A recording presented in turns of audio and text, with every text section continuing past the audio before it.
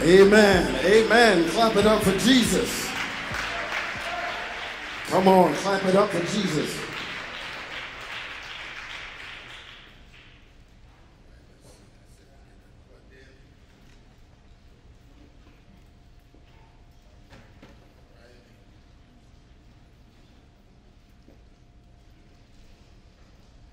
All right, technology. Good gracious. Here we go. All right. How y'all doing this afternoon? All right now, don't fall asleep on me.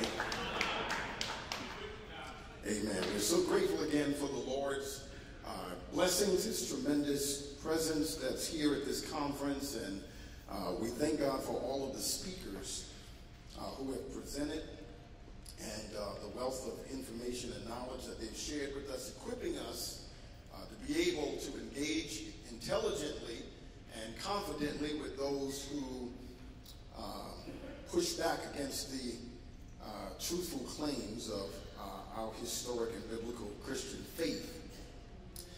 But we're so thankful again for what the Lord is doing, and thank God for Pastor Ken. Why don't you give the Lord a hand clap for this vision of his to bring this to the city of Detroit. And again, we're just so thankful, and I'm grateful for the praise team that did that selection just before I came up. I was a little concerned. I know when folk get food on their stomach, they get a little itis. I know, people, that kind of look like me. It's called itis. It's a little, I don't know, but I was a little concerned. But they came up and did a wonderful job bringing in the spirit of worship. And I tell you, I feel a Dallas Cowboys anointing right now. Woo. Hallelujah. Is Christianity the white man's religion? I got a heavy voice, so you may want to give me a little bit of lows there. So we're going to answer this question this afternoon, and we're going to take a different route. I know you have probably heard this question answered numerous times. I'm going to take a little different route. First of all, let me just answer the question with a resounding no. Christianity is not the white man's religion, but neither it is the black man's religion. It is a faith for all nations, all people around the world. Always has been and always will be. But this question needs to be answered because many false narratives have been constructed by many of the cults to push back against the claims of the Christian faith by presenting it as an oppressor's religion. And so we're going to look at what the scripture has to say about that. So hang in there with me. I'm going to do some reading here. I think you can see it on the screen. The first thing that we notice is in Acts chapter 1, beginning at verse 8. This is at the very inception or the beginning of Christianity on the day of Shavuot or Pentecost. God pours out his spirit on many of those Jews who had gathered from around the world. So historically, Jews were a diasporic people. That meant that outside of Judea, they lived in communities around the world. Many of these communities were in places in the Babylonian province and many in areas in the Roman province. They lived in places like Egypt. They lived in places like Persia. They lived around the Greco-Roman world. And in fact, everywhere that a church was planted under Paul or the early church, whether it was by Peter or any of the other apostles, we've noticed that those places were settlements of Jewish diasporic people. So the early church literally followed the diaspora or the scattering, the footprint of where Jews went when they left the area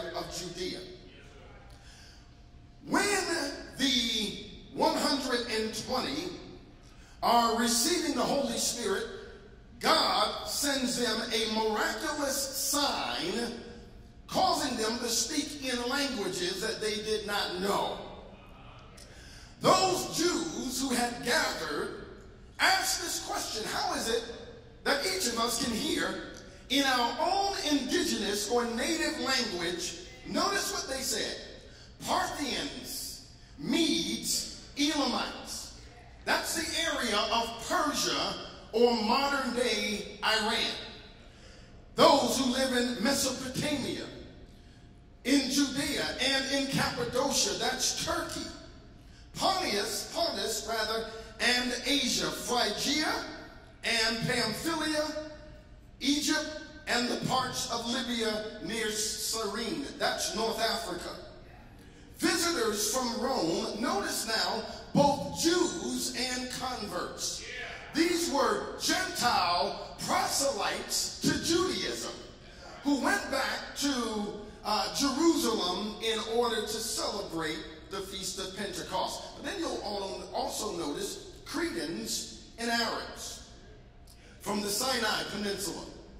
We hear them declaring the magnificent acts of God. Now, I don't know if you can see this. Maybe I'll try and expand this a little bit. But just to kind of point out, these are the areas in which the early believers, those who were there at Pentecost when they received the Holy Spirit, they went back to where they lived as new believers. Here's the areas: Cyrene, Libya, and Egypt. That's North Africa. You see Arabia, right? You see that in the Arabian Peninsula. But then you also notice Phrygia and Pamphylia, Cappadocia, and Pontus. That's in Asia Minor, the area that we call Turkey. But then you'll notice that they also went to areas like Parthia, Media, and Elam. That's way east. That's the area that we call Iran.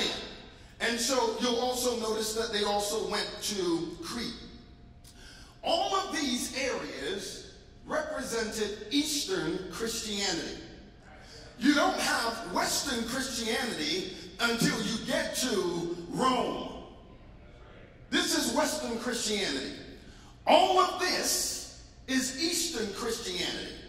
And for most of Christian history, Eastern Christianity influenced Christianity. And so let's look at a couple of other texts here.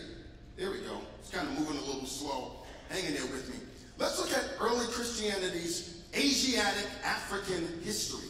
And the reason I say Asiatic African is because Christianity was born on the continent of Africa, but cradled on the continent, born on the continent of Asia and cradled on the continent of Africa. The westernization of Christianity is often the focus of church history. But this is a mistake. Christianity has a rich history in Africa, Syria, Persia, and India. In fact, there's church history outside of Rome that had councils, theological and doctrinal disputes that we never even read about. Christianity did not begin in Europe. It spread there, just as it did in many other parts of the world. So let's walk through it. Let's look at some of the places that it went through. I'm going to try and push through this quickly. Syria. Now, Syria is just a little northeast of Judea. Paul, when he had his conversion in Damascus is in Syria. Antioch, this was one of the major church centers in the early church. There were at least 4 or 5 other Antiochs in the biblical period. The main Antioch, the one that Scripture is concerned with, The largest one is the one in Syria, Antioch of Syria. This is where believers were first called Christians. In Acts 11 and 26. Also, according to historical literature, we know a lot about this church.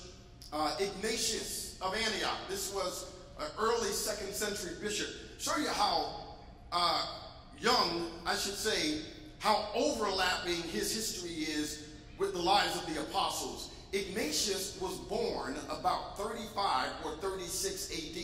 This is about 3 years after Jesus' death and resurrection. He becomes a bishop in the early part of the 2nd century church and is one of the bishops there at the church in Antioch. Then there's Tatian the Syrian. He's a disciple of Justin Martyr, and he was one of the earliest extra-biblical Christian writers.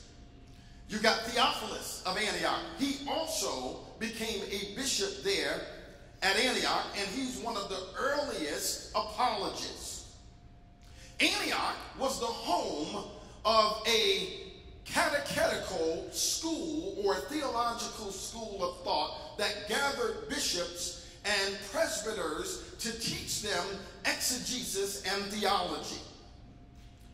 One of the earlier theologians associated with the school of Antioch was Ephraim the Syrian. And then, of course, when you're looking into Syrian Christianity, you've got an area that's just a little further west of Antioch, and that is called Erhoi or Edessa. Edessa became the home to many Syrian Christians, and the fact of the matter is that it was in Edessa that you find many of the Syriac writings, that is the translation of the New Testament from Greek. In fact, the very first translation of the Greek New Testament was in the Syriac language. This is Christianity in the East.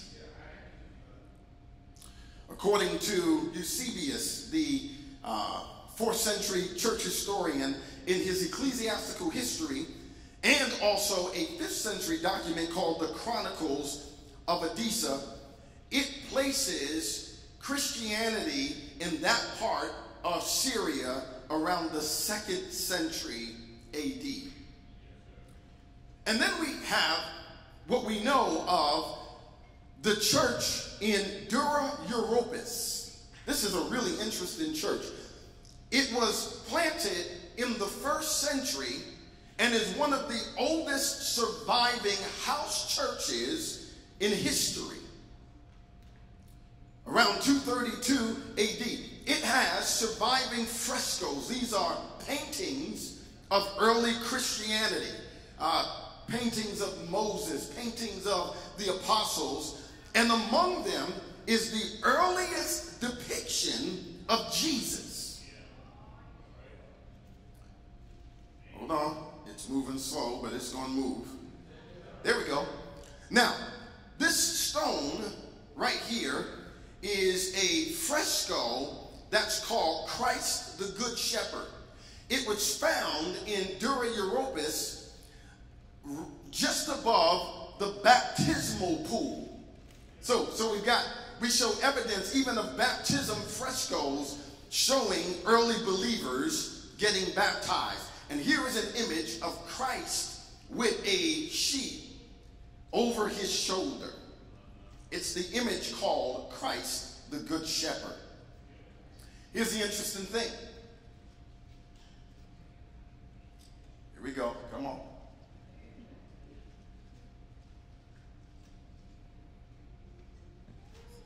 Advance here. Hold on.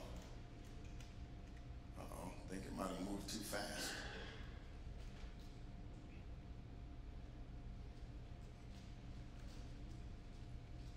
All right.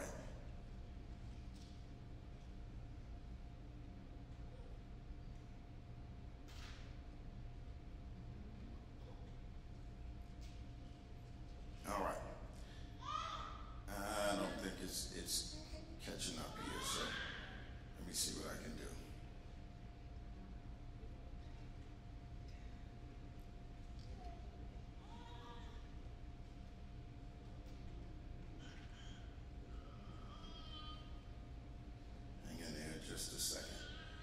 There we go.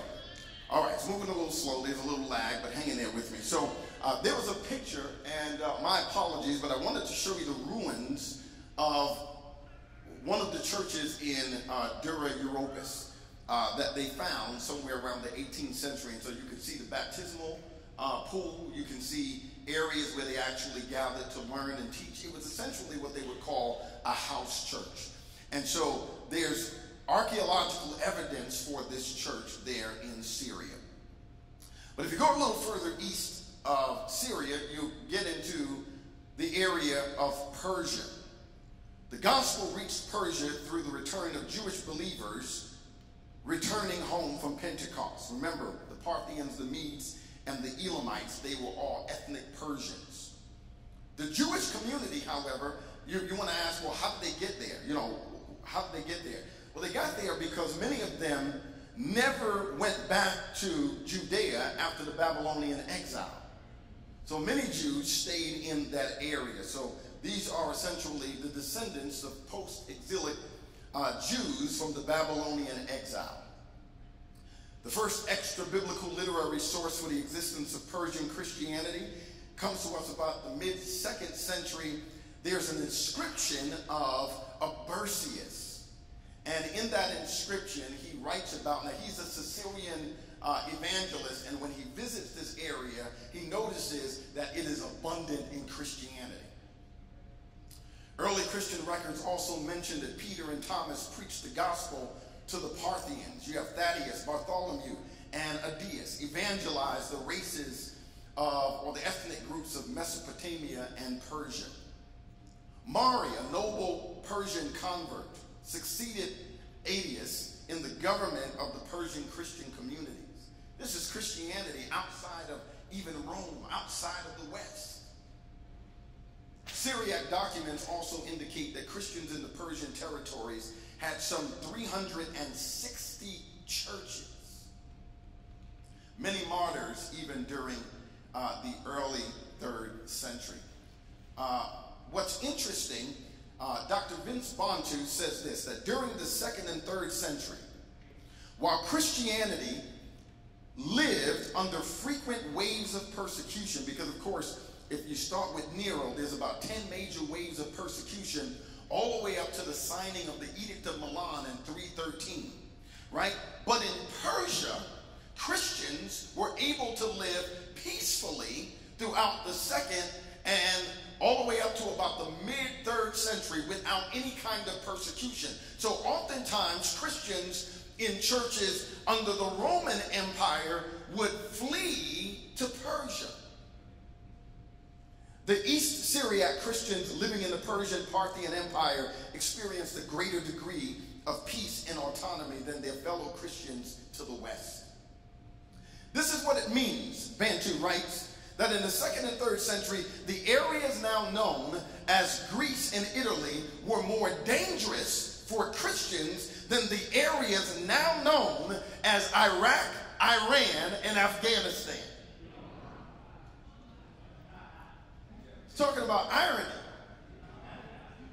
These areas, these are very, very hostile and dangerous areas. But back then, it was safer for a Christian to practice and walk out their testimony and witness of Christ in those areas than it was almost anywhere under the Roman Empire. Syriac documents also indicate that Christians in the Persian territories, we mentioned this, had some 360 churches, but by the time of the mid-3rd century under Shapur II, there was a radical or an intense persecution, and thousands of Persian Christians, hundreds, tens of thousands, became martyrs. And so that time of peace kind of came to an end, and Christians started experiencing persecution there as well. What about early Christianity in Egypt? First of all, you do know that Egypt is in Africa, right? I'm just checking. I'm just checking. You know, folk, we're talking about this in the Middle East, okay? It's in Africa. Christianity in Alexandria, Egypt, dates back to the earliest days of the church.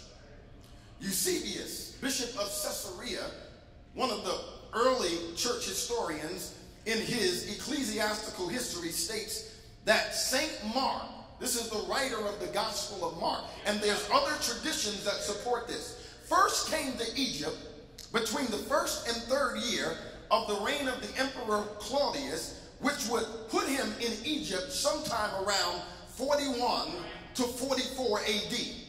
That's essentially less than 10 years after Jesus' death, burial, and resurrection.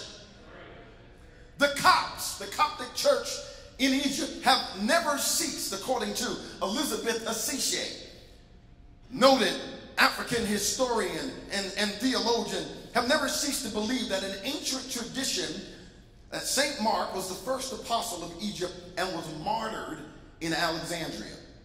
Eusebius also mentions in his church history that an earlier fragment from Clement of Rome refers to Mark's presence in Alexandria. And remember, Clement of Rome, well, we'll get to that. Clement of Rome led a school, the Alexandrian School of Catechism, so he would have known.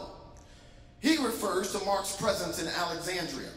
And then, of course, you've got what you would call pseudepigrapha. These are pseudonymous writings that were named after notable persons in church history, called the Acts of Mark, written in Greek around the late 4th and early 5th century, claiming that Mark preached in Cyrene, that's northern Africa, Libya, and was, watch this, a Cyrenian Jew. Somebody tell somebody that Mark was an African. Alexandria, Egypt was, we just mentioned this. Remember, we had the catechetical school in Antioch. Well, Alexandria had one. It was a little bit even more formal. And it was the home of many theologians, philosophers, and Christian scholars. By catechesis, I'm referring to the process whereby they were trained and discipled and taught the Word of God. It was led by 2 early church fathers who were also noted theologians and apologists. Clement of Rome, who was born in Athens around the mid-2nd century, taught at the school around 190 AD. This is the end of the 2nd century. He was succeeded by Origen, who was born of mixed Egyptian and Alexandrian Greek parentage. He grew up a Christian and became the first major thinker of the early church. He led the school around 231 to 232 AD. He led the school right around the time of a major wave of persecution in North Africa that I'm going to get to shortly. What else was happening on the continent in Africa? It was Tertullian who said that the blood of the martyrs was the seedbed of Christianity. In other words, the more Rome attacked Christians in North Africa, where they were obliterated, the church just grew. It exploded in growth.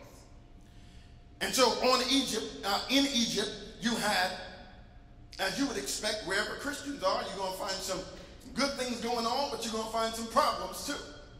Well, there was a problem in the early church called the problem of the lapsi, or the lapse. This was a problem of persecution whereby many believers wishing to escape persecution would denounce Jesus in order to avoid being killed. Then they would go back to church where 2 or 3 other folk from the church had been arrested and been killed, and then want to be accepted back into fellowship. So there was problems with people wanting to worship with people who lacked courage, who didn't want to die for their faith. So there were questions about that. And this issue only intensified when leaders were lapsing in their faith and then wanting to come back and preach. Can you imagine that? Pastor Ken, just becoming a coward. and instead of him suffering suffering for the name of Jesus, he presents what they would call a sacrificati or a certificati, which is really just a pass to say, hey, you know, I've sacrificed to the gods and I've got my certificate saying that I've also bowed down to the emperors. Some Christians were so slick that they would get their empathetic neighbors to pose as them to go down and get the certificate for them so that whenever they were stopped, they could just pull out their pass and say, got the certificate. So when bishops started doing that, it became a problem. So Peter, a bishop of Alexandria, was pretty lenient on allowing them to come back into the church. But his suffragan, or the bishop's assistant, named Meletius, which is what the schism was named after, had a problem with that. He felt like these folk had committed the unpardonable sin. Meletius felt like there was no forgiveness. And his issue was that they had fallen away. They had essentially denounced Christianity, and at the very least, they were essentially disqualified from leadership. And that began a controversy. It's also known in another area as the Donatist controversy. But in Egypt, it started splitting churches over the issue. But I'm just showing you Christianity's presence in Africa. But another issue arose sometime around 318, the Arian controversy, where Arius, who had been an elder or a presbyter in Alexandria, Egypt, started, like, you know, false teachers do, getting, you know, a private revelation. They came up with their own interpretation of Scripture. And Arius thought that when Paul said to the Colossian church that Jesus is the prototokos, that is the preeminent or the firstborn, he thought that Jesus was the first created, the first of God's creation, that he had a beginning. Arius was so slick with it that he actually even made hymns and he taught it to people in Alexandria. And the song, which can be found today, was called "There Was a Time When Christ Was Not." Folk walking around in the Navy Yard singing, "There was a time when Christ was not." Singing the jingle. Because you know that's how bad theology gets passed along. Oceans and stuff like that.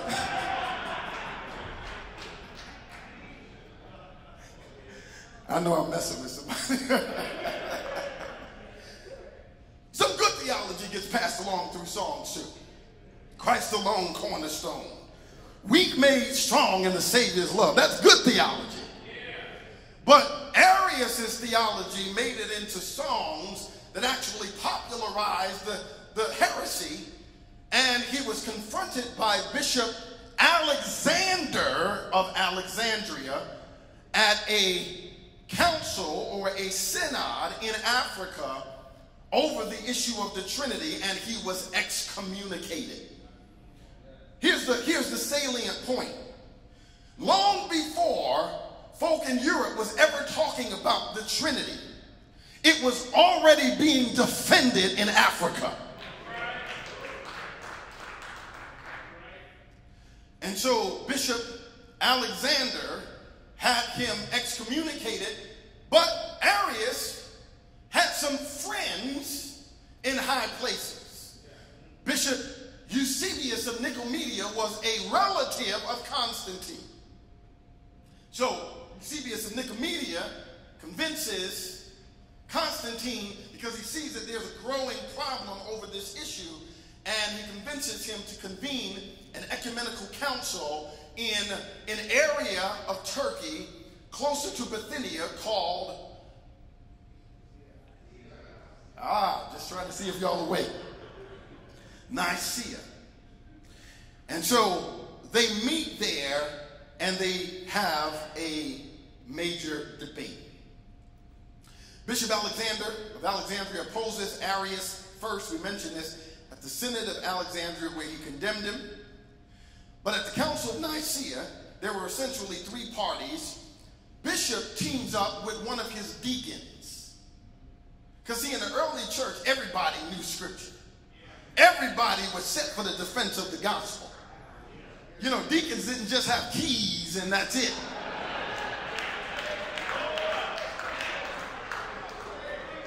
Put the chair down in the middle of the floor and, oh, Father. No. Deacon Athanasius was a pit bull for biblical orthodoxy. So Bishop Alexander was like, I need that man on my team. Now, according to tradition, there were 318 bishops, all from the east, mostly, except for essentially what historians might guess at about 3 to 5 bishops from the west, which essentially meant that most of the bishops present, at least 314 to 15, were all from Eastern churches.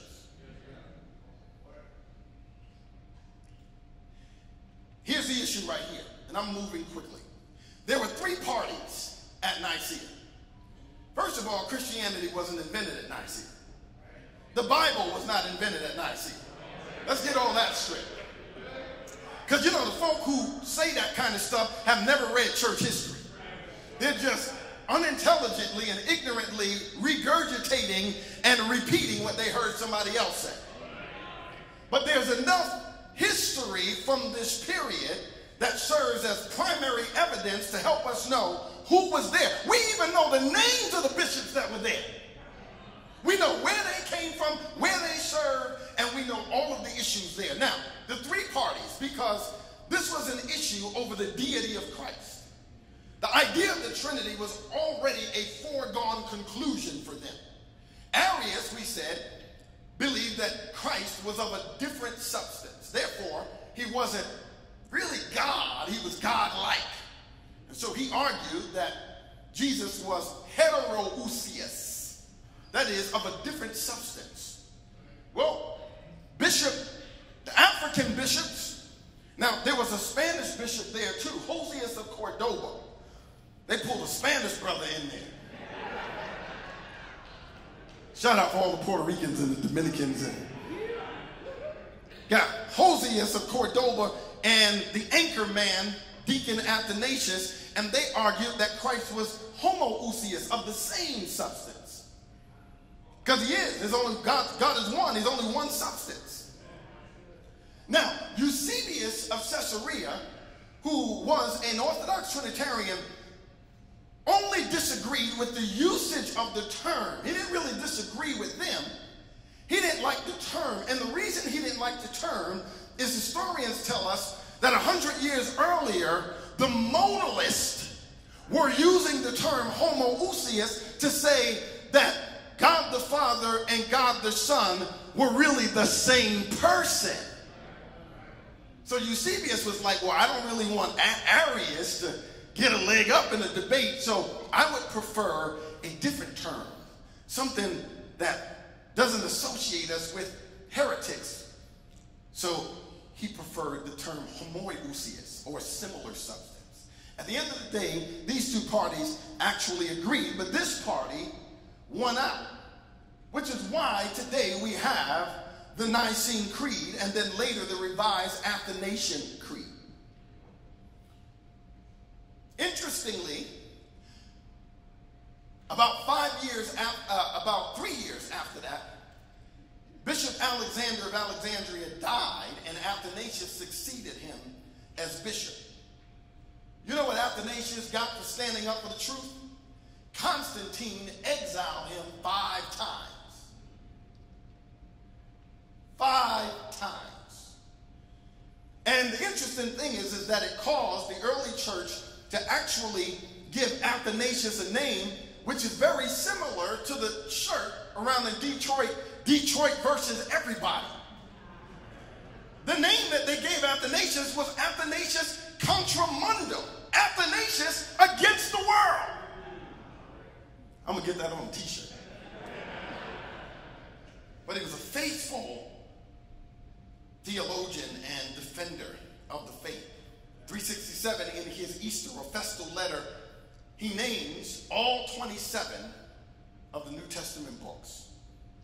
and calls them the fountainhead of our faith. And then mentions other books that he considered to be helpful and devotional, but not canonical. Athanasius, great African brother. I'm moving quickly here. Everybody ought to know about this guy.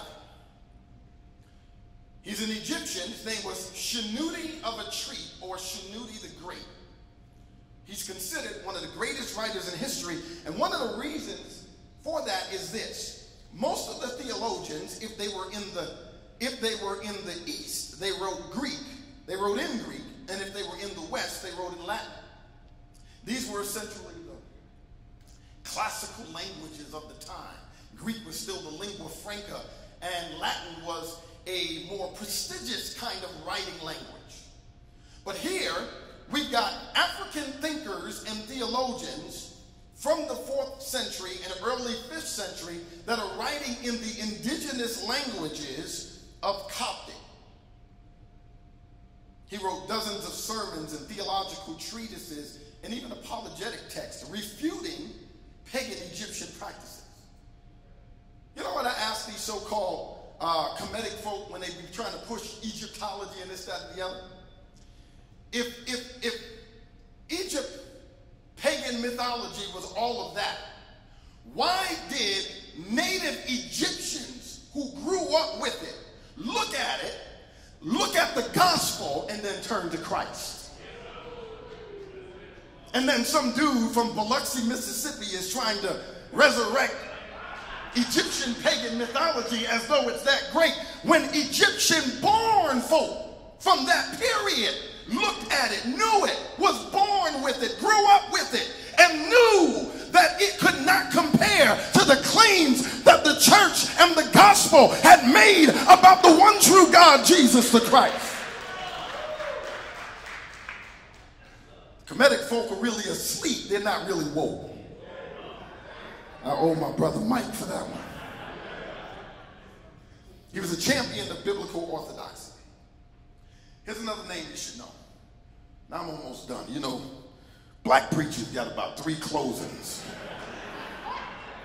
This is the first closing now. I'm telling y'all. I done warned them. Pachomius the Great, he was born in Thebes, Egypt. Look at it. St. Pachomius. He was the founder of communal monasticism. So when we start talking about the Desert Fathers and asceticism, this is the man that kicked it all off. You don't have a monastic order without Pachomius, an African brother.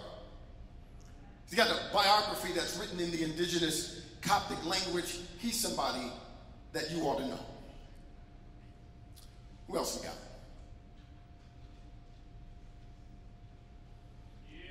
This guy looks like he's from Miami somewhere, right? East side of Detroit, 7 Mile. And Telegraph.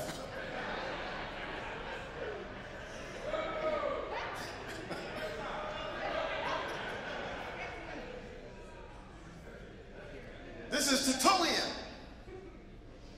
born in North Africa. Not from the south side, from the north side. Modern day Tunisia, Carthage, North Africa. Often called the father of Latin Christianity because he wrote in Latin. But he's an indigenous African, wrote extensive theological and apologetic works. You may know of some of them: Against Praxeus, where he wrote against the heresy of modalism. That's modern day oneness Pentecostalism. He was the first of the early fathers, the Latin fathers, to use the term Trinitas. He literally, systematically develops. He doesn't invent the doctrine of the Trinity. He theologically develops it by language in order to clarify what the early church always believed. So we got to get that straight. He doesn't invent it. He clarifies it. Tertullian had been a lawyer. It is said by theologians that he introduced into Christian lexicon or dictionary some 500 words. Trinitas was one of them, the Latin phrase for Trinity, where he explained that there is one God eternally existing in three distinct persons. God the Father, God the Son, God the Holy Spirit, co-equal, co-existent, co-eternal, and consubstantial of the same substance. That's a bad brother right there. He even in his articulation of the Trinity coined the phrase una substantia tres personae. That is, one substance, three persons. This phrase would come in handy later at the Council of Nicaea. It's a bad brother.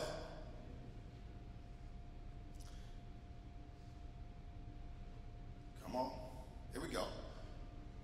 Most of y'all know about this brother right here. Augustine. Where does he look like he's from? He looks like he's from Brooklyn, right? Born in modern-day Algeria, probably the most influential Christian theologian outside of Paul. Wrote extensive systematic theological works and sermons. If you ever have at least a couple of years to spare, go ahead and read The City of God. Notice I said if you got a couple of years to spare. Because it's at least, what is it, about 1,000 pages at the very least. When people say, hey man, you ever read The City of God? I'd be like, yeah, I read it. Yeah. The Cliff Note version. His doctrine of election and predestination influenced the Protestant Reformation more than any other theologian. So you don't have a Protestant Reformation. You don't have the developed theology of Martin Luther or of John Calvin or any of the Protestant reformers without this man. They quoted Augustine of Hippo so much that they nearly plagiarized him. So in fact, the Protestant Reformation owes its debt to African theologians.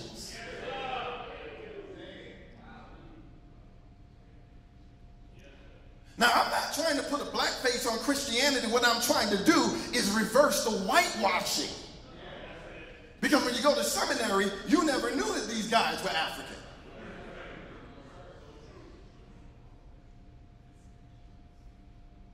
Oh, you ought to know about these two. These two lived during the same time as Tertullian in the same area of Carthage, North Africa, Tunisia. Vivia Perpetua and her servant or slave, Felicitas. This is a phenomenal story here. These were what you would call catechumen. That meant that they were pre-baptized Christians. In the earliest days of Christianity, we can see it in the book of Acts. When you placed faith in Christ, you were saved or born again.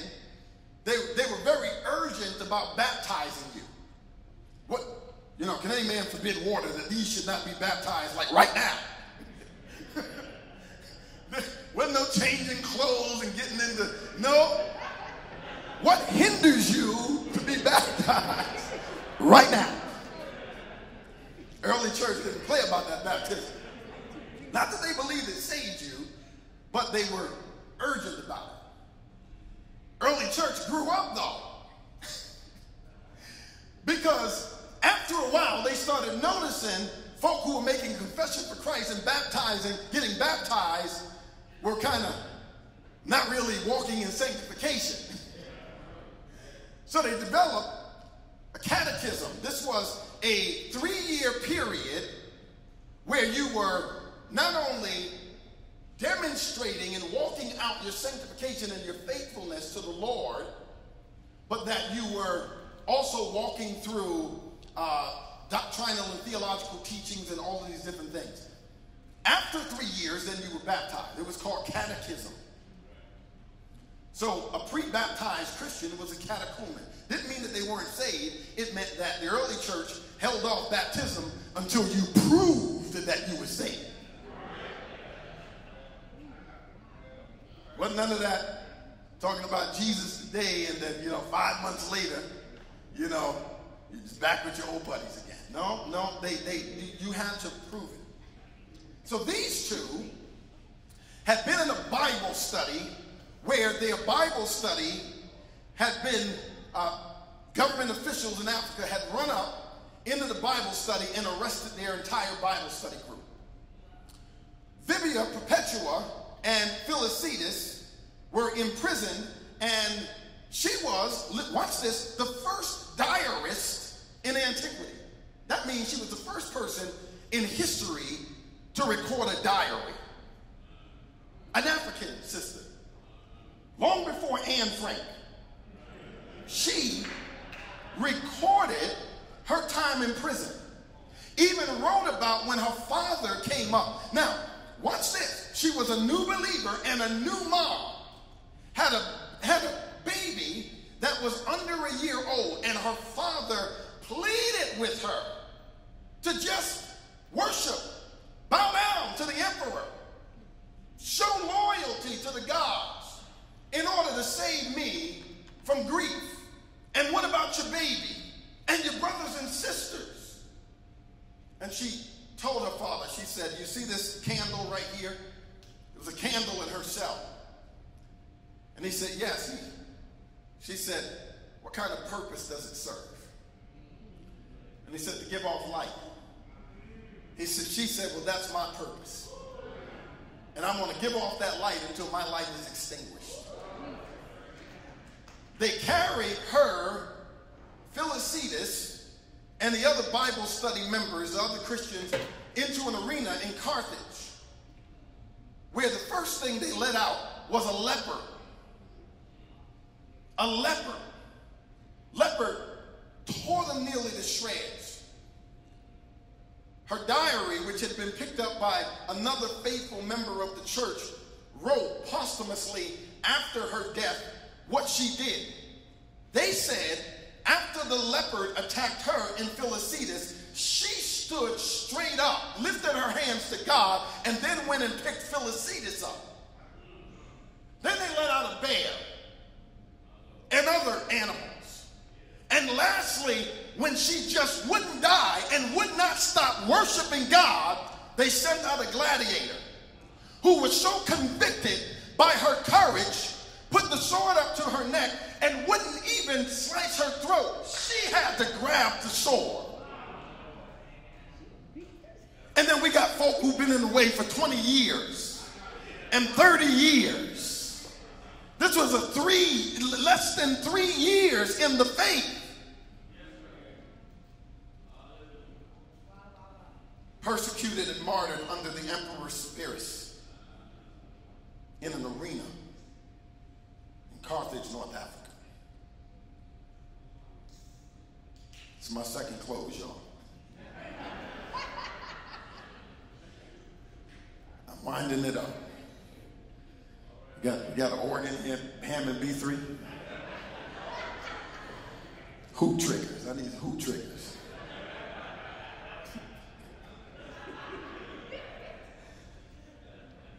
What about in Ethiopia? We'll run through this real quick. Remember, this is 4th century, same time period leading up to the Council of Nicaea, but earlier than that. In 316, Syrian Christians, remember we talked about Syria, right? 2 brothers and their uncle, Frumentius and Odysseus. They're Syrian Christians. They're on a ship with their uncle down the Red Sea, heading towards, essentially, Axum Empire, which is Nubia and Ethiopia, that region. Historians don't know what happened, but perhaps they had violated some maritime treaty and ended up in waters that they should not have been in. Long story short, when they docked, the Ethiopians killed everybody on the ship except for these two Syrian Christians, Frumentius and Odysseus. Now, as the Holy Spirit would have it, because it's one thing to read about the work of the Holy Spirit in the early church in the book of Acts, but it's another thing that we read church history so we can continue to follow the footprint of the acts of the Holy Spirit in the early church. And as the Holy Spirit would have it, as the sovereign God would have it, these two were the only two who survived. Is that by chance, y'all? I'm going to show you what else God did. They were brought into the home of the king of Axum.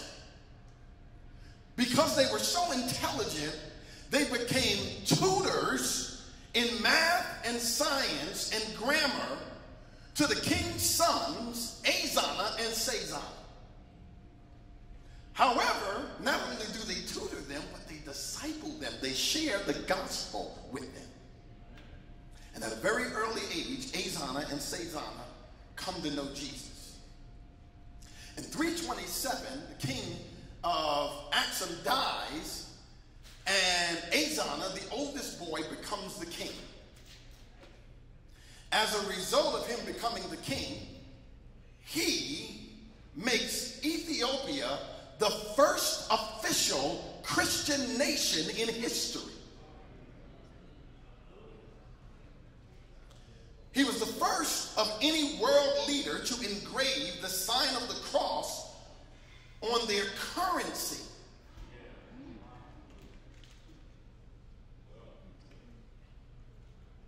Look at how God planted these young men in such a significant place to share the gospel with. And Sazana succeeded Azana, and he too became king. Now,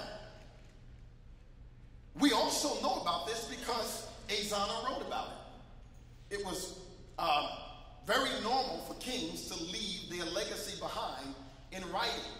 So we have, that exists to this day, the Azana stone and the Azana stela, which actually tells the story of him hearing the gospel, becoming a Christian, getting discipled, and becoming king, and also making Ethiopia the first Christian nation.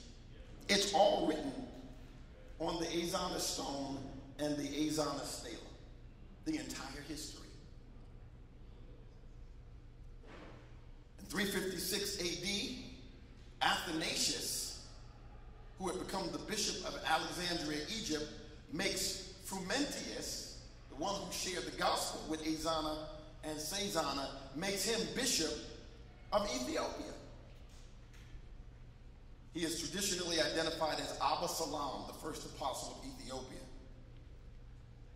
And I'm closing. In the 7th century, this is around the time of the rise of Islam. The 7th century, when Islam first broke out, they only had a handful of converts, roughly about 70. And very reminiscent of what Jacob did when he split his family up running from Esau. What Islamic historians often don't tell you about the first flight or the hijrah. They didn't go from Mecca to Medina right away. They went from Mecca to Ethiopia. A king who was a Christian by the name of Negus. That was a title for an Abyssinian or an Ethiopian king.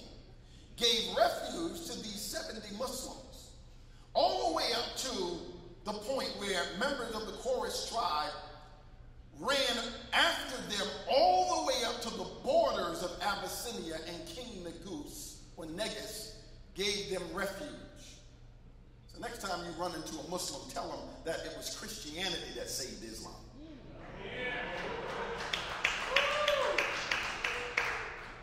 Which is the reason that when Islamic conquerors went into Africa, conquering by sword, they never went back to Ethiopia to do that. Ethiopia remains till this day the only uncolonized nation in Africa. This is the 7th century. Now, I'm done on this. This is the third and final closing. No, this is it. This is it. And I want to answer this question because the question comes from the folk who, after hearing all that, say, okay, all right. Christianity was in Africa, over in North Africa and over in East Africa. But what about West Africa? Where our descendants, ancestors rather, came from. What about West Africa? And they come up with all this stuff about they got on the slave ship Jesus, and that was the first time they ever heard about this Jesus guy, and they were mostly all Muslims and all this stuff. Christianity, they didn't learn about it until they got over here and learned it from the white man. Well, we're going to put a nail in that coffin. When do we know that the Portuguese and even the French slave traders went to West Africa and slave trade began? When was that, roughly? Right, 17th century. 17th century. Let's rewind and go back almost 300 years before that. In the 14th century, in the 1300s, in an area of West Africa known as Mali, there was the richest and one of the most powerful African rulers in history named Mansa Musa. You ever heard of him? He was a Muslim. Now, an Islamic scholar and historian by the name of Ibn al-Dawadari, wrote to King Mansa Musa. And you have to thank for translating this Dr. Vince Bantu, who translated this from Arabic into English.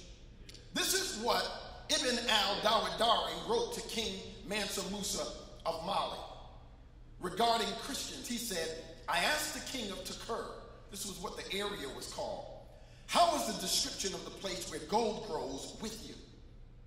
Mansa Musa replied, it is not in that part of our land which belongs to the Muslims, but in the land of the Christians of Takur. So in West Africa, Benin, Nigeria, all that area in the 14th century were black Christians, according to Mansa Musa, who has no skin in the game to lie about their presence. Oh, but it gets even better. When al-Dawadari asked him, well, why don't you just take the land by conquest, the way Muslims always do. This is what King Mansa Musa replied. He said, if we conquer it and take it, and we've done that before, it does not produce anything. But when we return it back to the Christians, it starts producing gold again. Y'all ain't Pentecostal enough for me.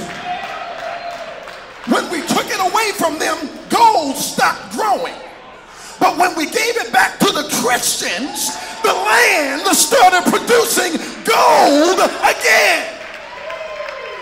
I'm done, y'all. Y'all ain't excited enough for me. Come on. What a mighty God we serve. Angels bow before him. Heaven and earth adores him. What a mighty God we serve. These are those African angels that Paula White must have been talking about.